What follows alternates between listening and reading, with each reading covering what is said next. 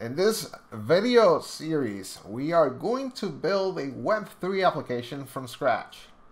A Web3 application that talks over the Ethereum blockchain and uses a front-end code in ReactJS. So we're gonna build a ReactJS web server that will interact with Web3. So this is our part 1 of the Web3 application development video series. What we're gonna do now, we're gonna build a end-to-end Web3 application that it's going to talk to a blockchain. So you are going to get real experience building a Web3 application.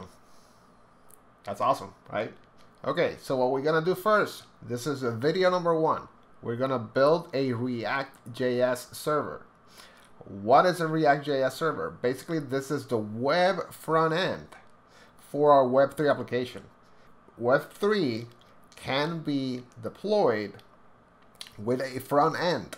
So your clients or people that want to use your application, they'll just type a URL and they'll get that front end. The front end will be coded using ReactJS. So step 1, let's build a ReactJS server. Once we have it up and running, then we can move on and add the additional requirements to enable Web3 functionality. Let's start, okay? Let's go.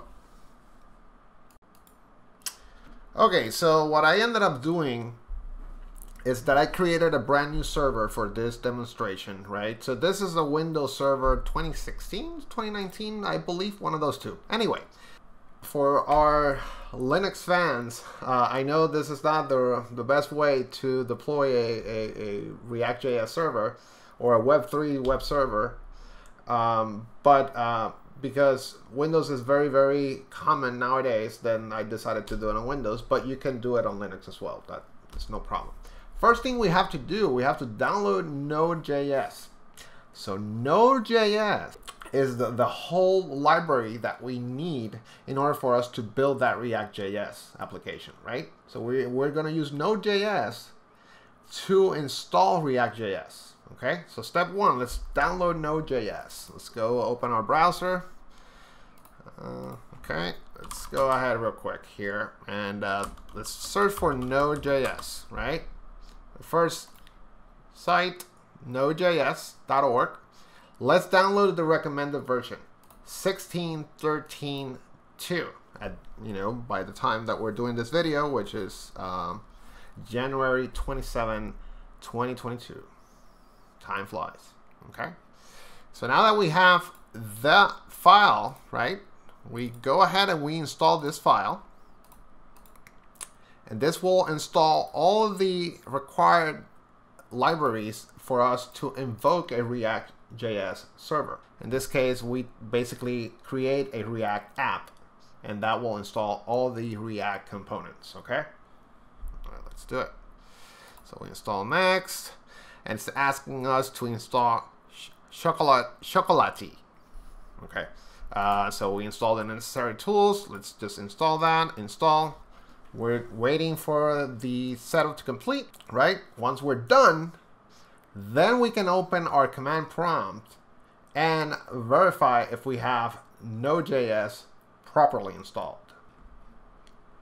Okay, installation has been completed. Now it's going to install additional tools for Node.js. So we'll just press any key, and it's just going to install that. Once we're done, I'm going to pause the video. Once we're done with this, oh, it says that I have an existing Chocolatey installed. Okay, so once we're done with all this, I am going to continue the video. Okay, so it looks like it finished. So let's go ahead and press enter to exit. Okay, we're done with that. Let me go ahead and open a prompt. In this case, I'm going to use PowerShell. Let me expand the font so we all can see it better, including myself. Okay. Okay, now let's verify that we have Node.js installed by checking the version. So we type node-v, and that gives us the version, which is 16.13.2. Okay, perfect. Now, let's do the following. Let's go into the root And what we're going to do now, we're going to create a React app. There is a tool inside Node.js called npx, or Node Package Installer, or executor, Node Package Executor or Installer. Okay, so we type npx, right? Then we type create React app.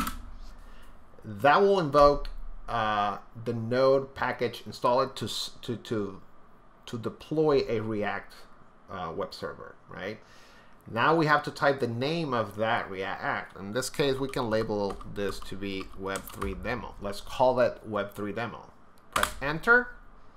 First thing it's going to ask us is we need to install the React app package. So we're just going to press OK. And it's going to go and pull out of the repository all the information that it needs, all the files, and it's going to install the web server for us. Once it's done, we should have the React app ready for us to run and start developing, okay? So we'll just let this run. Once this is done, we are going to invoke to start the web development server. Okay, so the installation has completed. Now we have our application folder. Let's make sure that it's created, so we should be able to get it there. Yep, so we got Web3 demo. Let's list the document, let's list the files, and we have everything we need. So how do we start this web server, right? So let's start this web server to make sure that it's running. npm run start.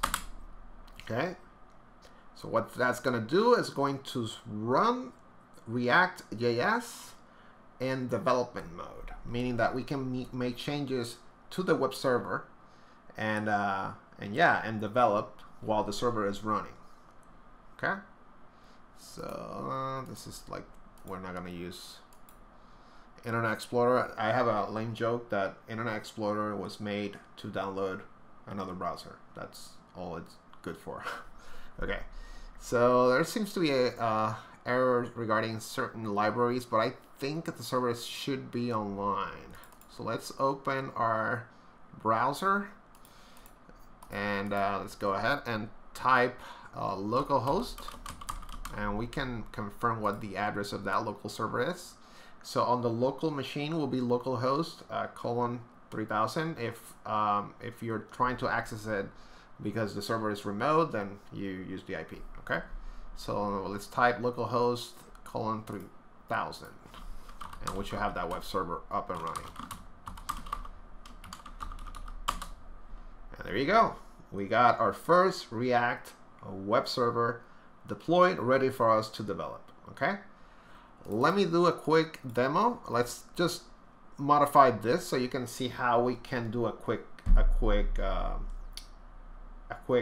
configuration on React, and you can see it live in action. Okay, so I'm going to open VS Code, Visual Studio Code, and we're gonna open the app.js file in React. Okay, let me find, and there's our ReactJS working folder, right? So this is our server.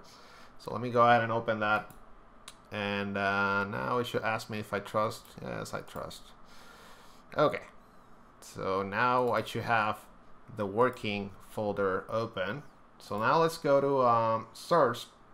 We're going to have certain files here. The app.js is the default location in which the React web server compiles the web server configuration. Okay, so this could be modifiable to levels you cannot imagine. Like, I can build what is called a router, and I can tell the router, hey, I have different pointers, and then we can create sub pages and whatnot. So this is very powerful. But for this demonstration, we're just gonna do a quick change here so you can see how easy it is to modify a React server. Okay, so let me go ahead and open that app.js file, and you can see the text that we have on the web server is literally on the app.js configuration, and .js stands for JavaScript. So this is JavaScript programming language. Okay.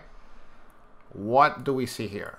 Edit source /app.js and save to reload. Let's modify those that to say something, something else. Let's just change the wording here. This is my first Web3 application, and we're gonna Control S to save it, and boom, look at that.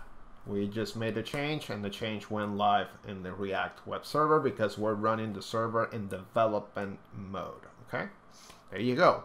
This is part one. We got ReactJS up and running. In part two, we're going to start installing some dependencies so then we can do Web3 interaction and we can do Web3 calls. So our web server is going to start talking to the blockchain. It's going to start interacting with a blockchain. In this case, it could be Ethereum, it can be Binance Smart Chain, it can be Polygon. Possibilities are endless. So we're going to build this Web3 ReactJS server, and we're going to interact with a smart contract, okay? So follow me and make sure that you stick around for part two of this training series videos.